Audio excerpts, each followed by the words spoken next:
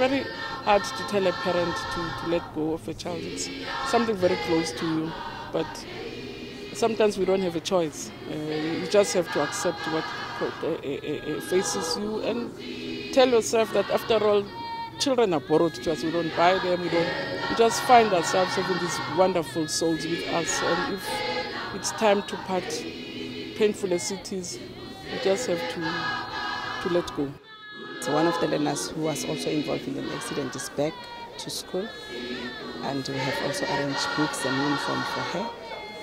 And though it's going to take time, because when the teachers see the desk, the empty desks, it is also stressful. And I also would like to thank, we have got a pastor, Pastor Zwane, who is always at school assisting us with morning devotions every morning to encourage us. Hey, I don't want to lie to you. It is very, very difficult. Like for instance, we do sleep at night, though in the middle of the night it will come back again to haunt you because you continuously receive calls from parents,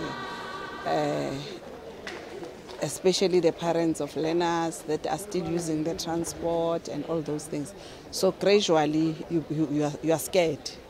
You know, you feel that it's still not yet there.